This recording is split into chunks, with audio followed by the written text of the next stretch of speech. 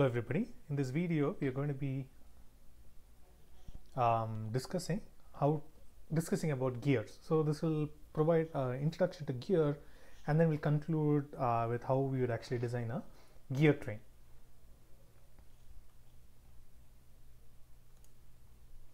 So all of us have probably seen a gear. So this I got it from the internet, a fairly nice animation. So these are known as spur gears. So you'll notice that the first gear is an external gear, and if you'll notice, the smaller gear is rotating at a higher speed and the larger gear is rotating at lower speed, and then they seem to be transmitting rotation motion from one to the other. The one in the middle is known as a rack and a pinion. So basically you can think of the bottom gear as being like an infinitely long straight gear, and then finally the one on the right is known as an internal gear. So essentially you can think about this rack kind of wrapping around and then kind of closing to form a kind of a closed loop to form the one on the right. So we've already seen all of these types of gears, but there is more to the gear than what meets the eye. So before we actually proceed too much further, let's take a look at some of the important terminologies. Generally, when we talk about gears, we talk about a gear and a pinion. So pinion typically refers to the smaller gear. So generally you don't want, you typically wouldn't have the gears of the same size. So one is going to be a smaller gear, so that's going to be called the pinion, and the one which is the larger gear is going to be called the gear. So basically when we do all the terminologies in terms of diameter and so on, we'll refer to it as the diameter of the gear and the diameter of the pinion. So you need to keep in mind about this. The next term that we use is known as the velocity ratio. So this is basically the ratio between the RPM, which is denoted by the small letters. So it's the ratio of the RPM of the pinion to the RPM of the gear. So as we mentioned before, the pinion is going to be rotating at a larger speed because it's a smaller gear.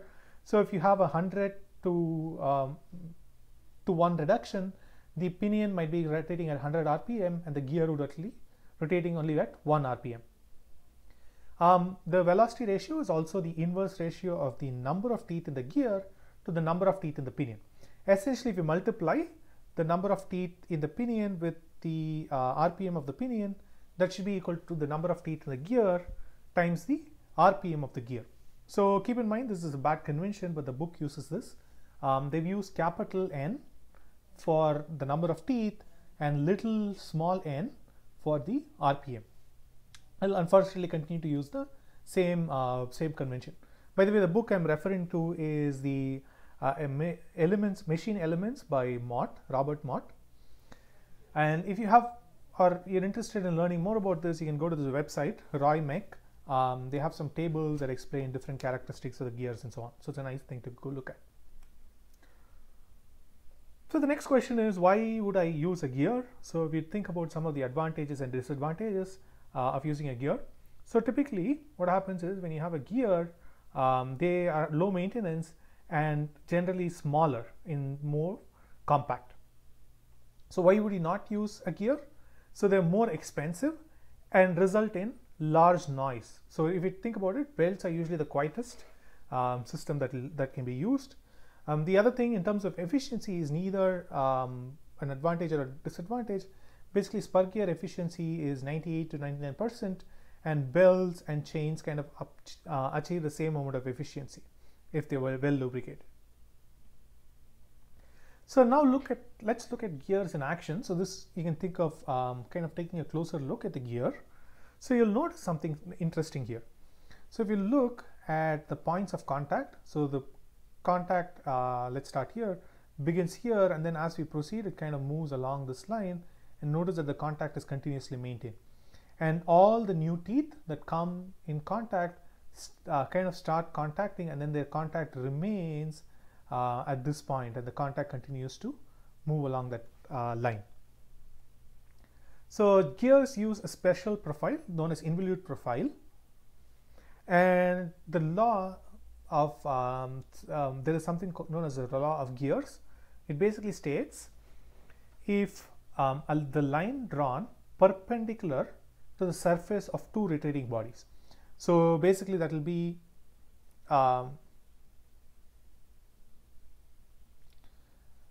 So basically, if you draw like the normal to the two surfaces, and if the line drawn perpendicular to the surface of two rotating bodies at the point of contact always crosses the center line of contact always crosses the center line between the two objects at the same point, the angular velocity ratios of the two bodies is constant. So what does that mean? So this blue line over here represents kind of the normal. So this is one surface over here, and this would be the normal of that surface.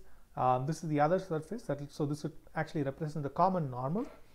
And because the gears kind of maintain contact along the same line, this line is actually constant. So the line itself doesn't move one way or the other. That basically means that because of the involute profile, we're able to satisfy this gearing equation, and that basically means that the gear arc velocity is constant. So you're basically going to have like a smooth engagement, so you're not going to have like a jerky engagement like this, where if one gear is rotating in constant one, this one kind of does like this. That's not. If you don't have a constant input to output ratio, that basically means that the output will be jerky and we cannot actually use this gear very efficiently. So now we look at some of the nomenclatures in the gear. So the little circles over here are known as base circles. So that's basically this circle over here and this circle over here. So right now this gear doesn't have any clearance. Then the bottom is known as a base circle. So the base circle is where your involutes are actually formed from. The next one we'll be looking at is the tip circle, which is the edge. So this edge, so if you have this teeth, so this circle is the edge of the teeth. Similarly, this circle is the edge of this teeth. So this is known as the tip circle. And then finally, you have these two circles. Those are known as the pitch circle. So this circle over here and this circle over here. So essentially, you can imagine that the two gears can be represented by two little circles given by their pitch circle. So it's essentially as though the two little circles are in contact and then the RPM is transferred from one to the other. Take a closer look. If you look at the line, so this is basically the kind of the common, so this would be the common, excuse me, this would be the line joining the center, this would be the line perpendicular to it. This arrow here represents the common normal at the point of contact. So if you recall from back, so this is basically the blue line along which the contact proceeds, so this will be the common normal. So you're going to have an angle between this, which is denoted by the letter phi, and it's known as the pressure angle. So it's 20 degrees is the most common pressure angle, and this pressure angle actually represents kind of the angle between, so if you think about calculating the torque that's transmitted, so that's going to be the perpendicular force, and this is the actual direction of contact, so this will angle kind of be the angle between the two.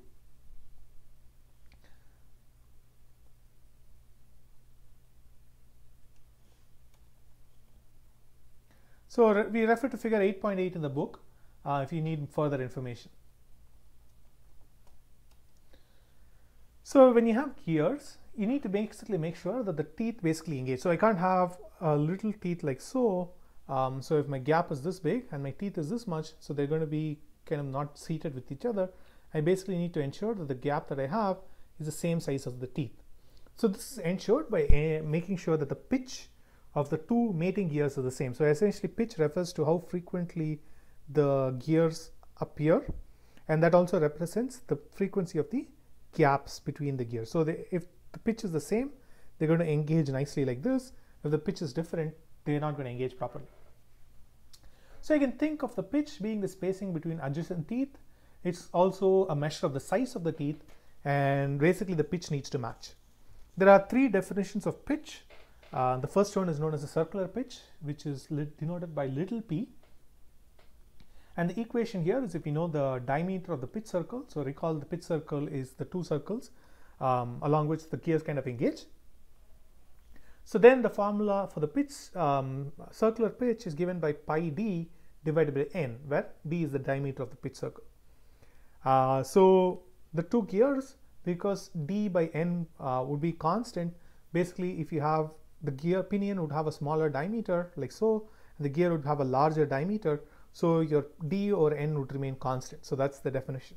So you can use D and N from either the gear or the pinion, and then you should get the circular pitch. The diametral pitch, note the spelling, it's spelled diametral, is denoted by capital P sub D. The equation for this is the number of teeth divided by the diameter. So this in some sense is the inverse. So if you kind of multiply the diametral pitch with the circular pitch, you should get pi. So you can take a look at this, like you multiply these two, this is N over D and this is pi D over N. So this D and N would cancel between them, and the only thing you'd be left with is pi. When you use metric system, so the first two are basically the imperial, or sometimes it's referred to as the British units, more so it's usually in the US. So the diametral pitch and the circular pitch, and there is a third thing known as a metric pitch, which is used for metric module, which refers to metric gears. Metric module is given by D over N. So if you look at the dimensions of this, the M, which is the metric module, and PD are kind of inverse in terms of the dimensions itself. But because they are in a different units, when you multiply M and PD, you will get 2.54, which represents basically number of millimeters. Actually, this should come 25.4. My apologies. That basically represents the number of. So this will be 25.4. That represents the millimeters to inch conversion. So there are more gear parameters. For this, you can refer to table 8.1 or 8.8.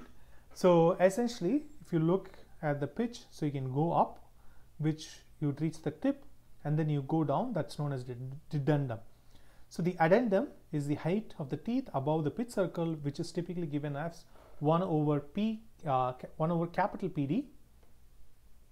The dedendum is the depth of the teeth, which is given by 1.25 divided by capital PD, or the diametral pitch. So the clearance is basically this gap. So if you put the other teeth over here, that's going to reach the same amount of as the addendum below here. So it's going to kind of come over here. So the C is going to be the difference between the depth and the A. Next, we'll look at some of the other parameters that will be important when you're considering teeth. So the first one is going to be the outer diameter, which is like if you have, this is your pitch circle, your teeth kind of goes this much, you're kind of interested in the topmost. So how do we calculate that? So we already know that this addendum is going to be A, and based on whether it's an outside or an inside teeth, we'll have different formula. So for outside teeth, it's going to be D plus 2A, and then it's going to be D minus 2A for internal gears. Similarly, the root diameter can be calculated.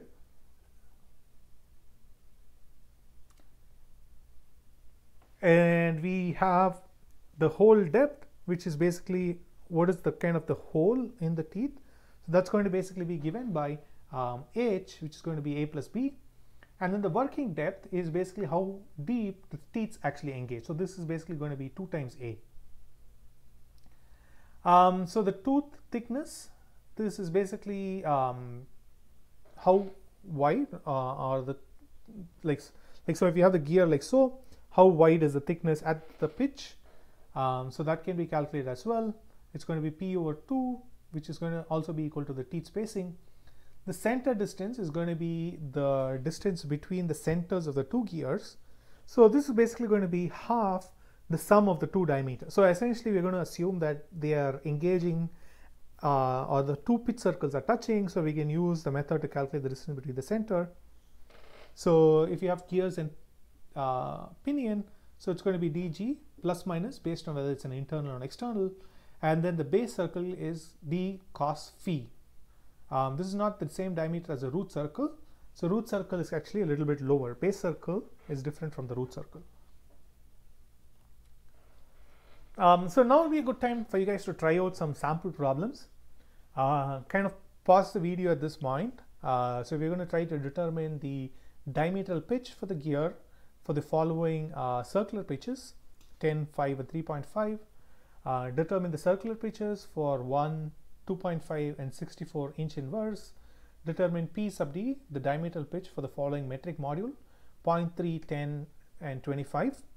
And then determine the pitch diameter D for gears with 20 teeth for diametral pitch of 1, 2.5 and 64. So I'd recommend that you actually pause this video and then take a look at this. Coming to the solution, so we can use PT sub times P is pi, and then you'll get the following answer. So you'll get the diametral pitch for 10 would be 0.314, for 5 would be 0.628, and then for 3.5 would be 0.897. To calculate the circular pitch given the diametral pitch, you can use the same formula, PD times P equal to pi, and then so finally you can get these answers.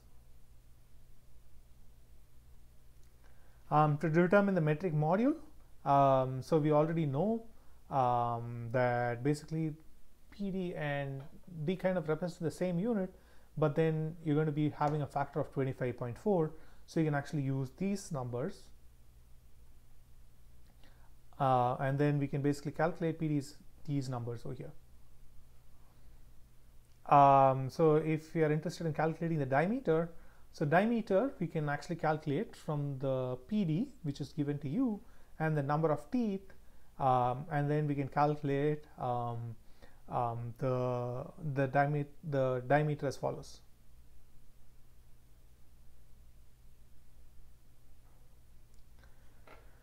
So we can go a step further. So we want to calculate the outside and root diameter for external and internal gears, diametral pitch 1 with 40 teeth.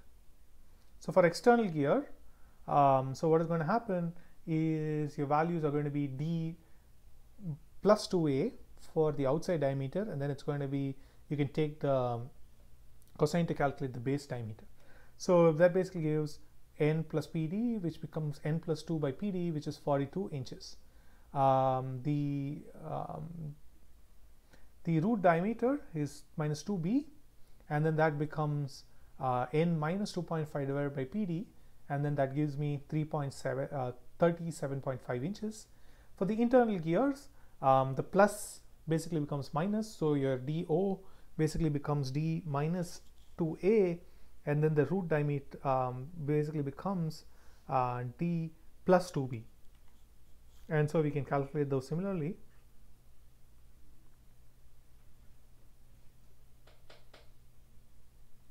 And then D root is D plus 2B, which gives me this. The next one we're going to calculate is the nominal face width. So like the face width, kind of, if you have the gear, so that represents how thick the gear is going to be. So if this is my gear, so it's going to be like how thick the gear is going to be.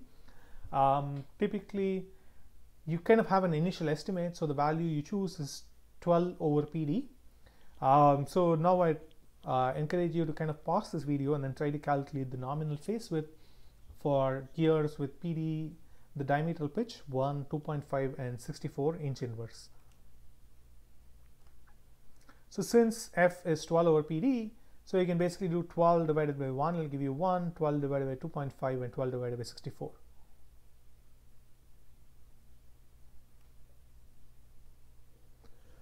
There are other parameters that will be useful. The other parameter is going to be the base circle diameter. So if you recall, the base circle is from where the involute profile actually come about. So the formula for the base circle is given by D cos phi. So phi here is the pressure angle. The other formula is the gear contact ratio. So this actually represents the average number of teeth that are in contact at any time. So if you get a fractional number, that basically means you have one teeth and then kind of like part of the other teeth is engaged. So you typically want a minimum value of 1.2. The contact ratio is given in terms of the radius of the pinion and the gear. So like so.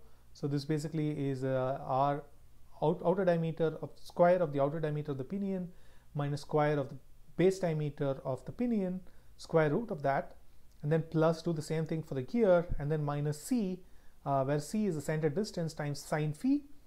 So generally your center distance, if it varies, then the contact ratio can be altered by changing the center distance. Basically, if you make the center distance very large, you can make your contact very small, and then that's not good. And then in the denominator you have P cos phi, where P is the circular pitch, and then you can use these formulas here to actually calculate those values, the circular pitch. We're going to calculate this problem. So assume P sub D, the diameter pitch is 8, the pressure angle is 20 degrees, and the number of teeth is basically calculate 2 gears with 18 and 64 teeth, and then we're going to calculate the contact ratio. So again, at this moment, try to do this yourself.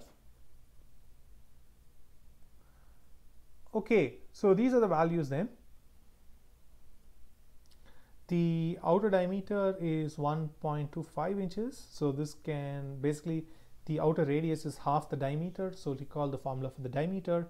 The base is basically dp cos phi by 2. So this cos phi, the whole thing by 2. And so that becomes 1.057. The gears, you can similarly calculate it as 4.125 inches and 3.7587 inches.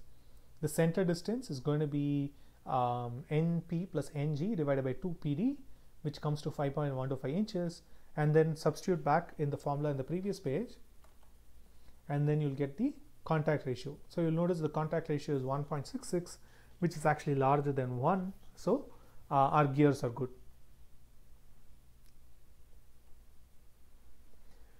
The next thing we're typically concerned with is interference. So interference basically happens when the tip of one of the gears or the pinion or the gear kind of hits the bottom of the other gear.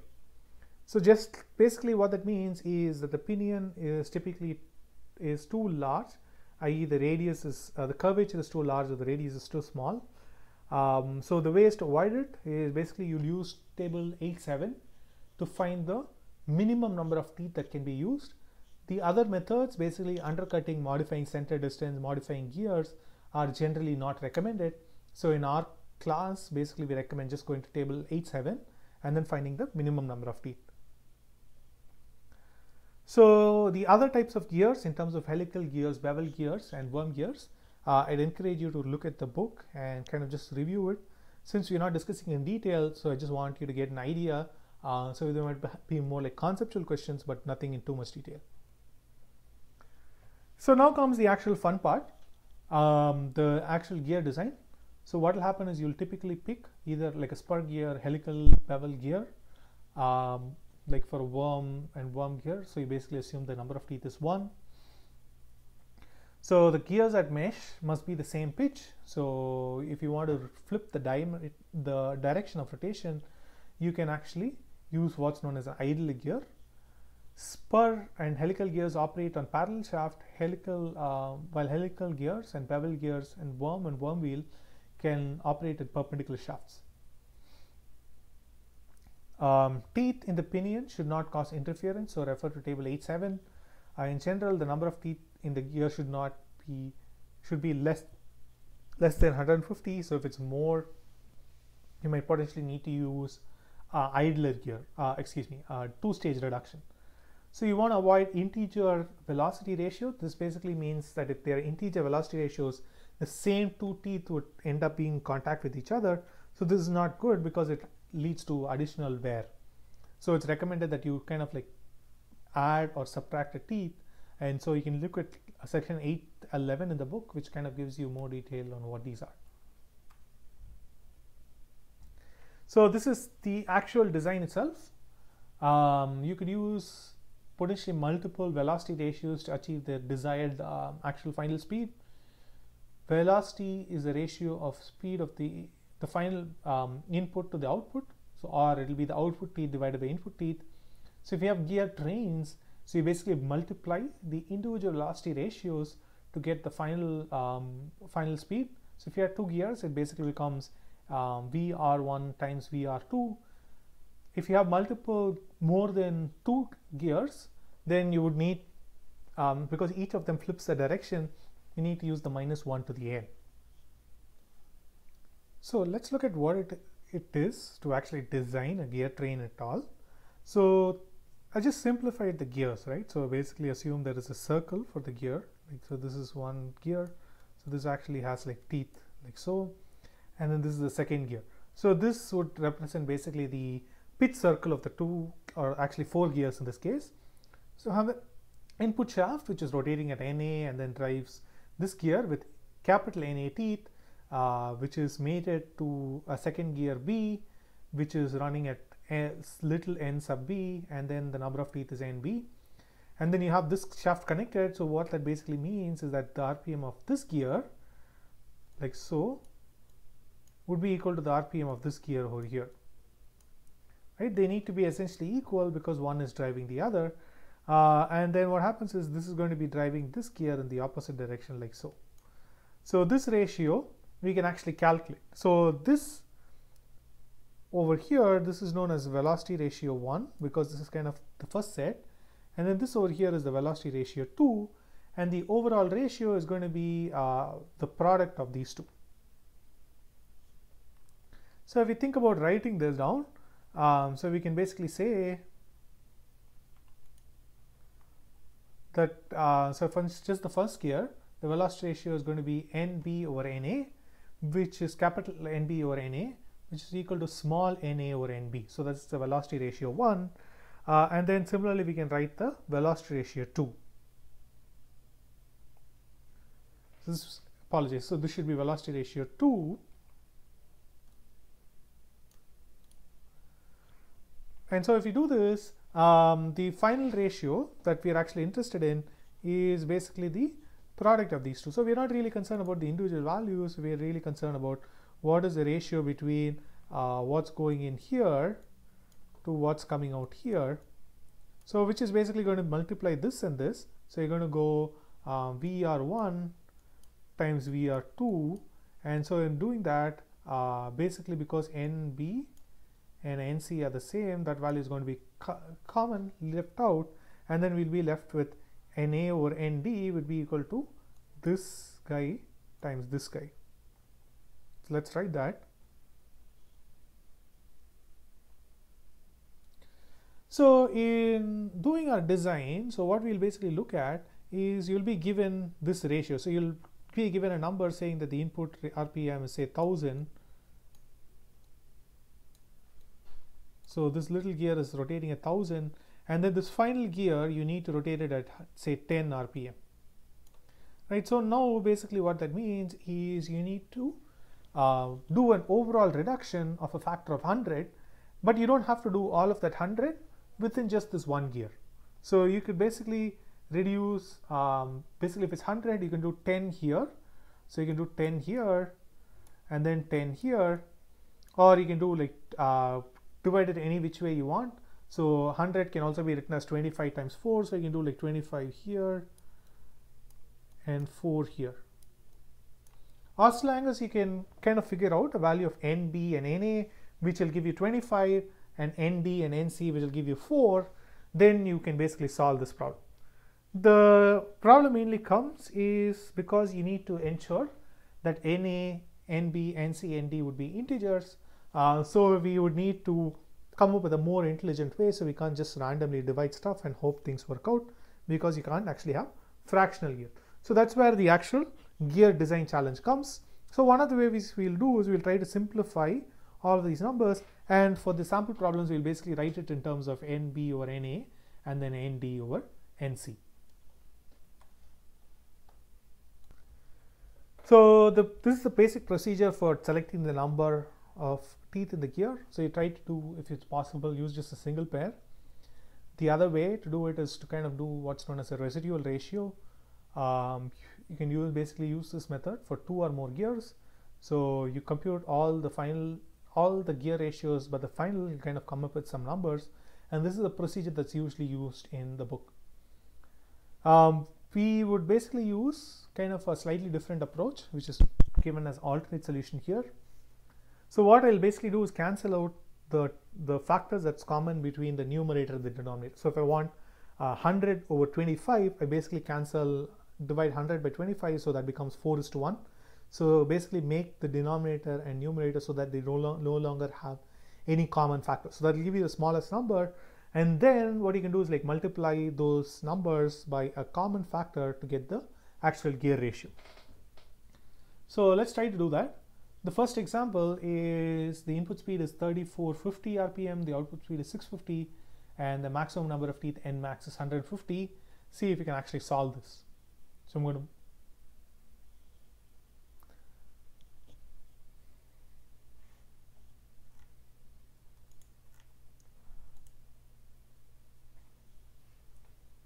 okay, so now if you divide 3450 by 650, you can factor out, so you get 69 by 13.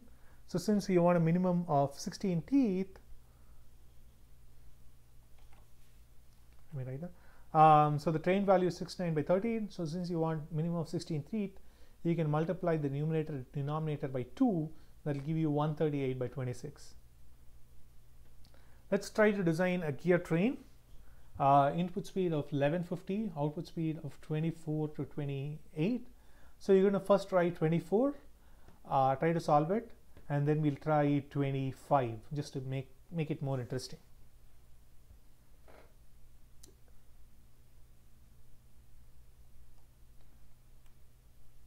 Okay, so if you want to solve for 24 teeth, so if you look at 1150 divided by 24, that basically becomes 23 times 25 divided by 12.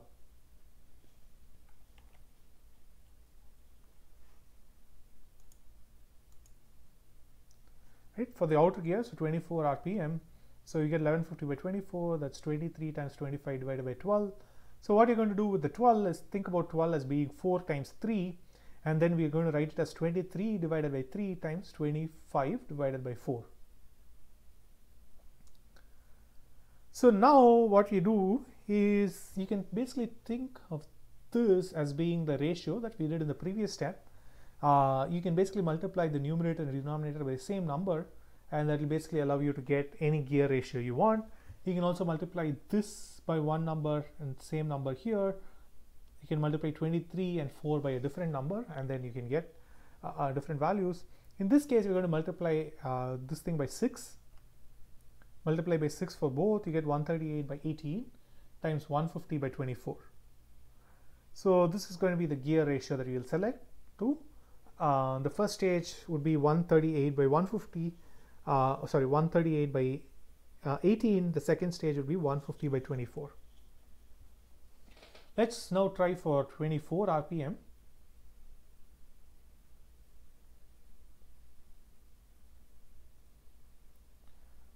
Okay, for output speed of 24 RPM, so you do the same thing. The difference being you're going to basically be dividing 1150 by 25. So if you look at 1150 by 25, this actually becomes 23 times 2 over 1. So what you can do here is basically try to factor this out. So you can think of this as being 8 times 1 times 23 over 4. So you can basically come up with any number you want. So essentially what I did was think of this multiplying here by 4. So this becomes 23 by 4, and then 4 2s are 8 divided by 1. Now I'm going to multiply this further. You can again multiply by any number, but then we're going to try it as 144 over 18 times 115 by 20. Right, so then if I do this gear ratio, if I kind of do the overall calculation, I'll get the final gear ratio is going to be 1150 by 25. So this kind of should conclude our presentation. In the next video, we'll basically think about how you'll actually design the gear itself. So in terms of choosing the face width, the diameter, the material, the center distance. So actually doing a full design for a gear. Thank you.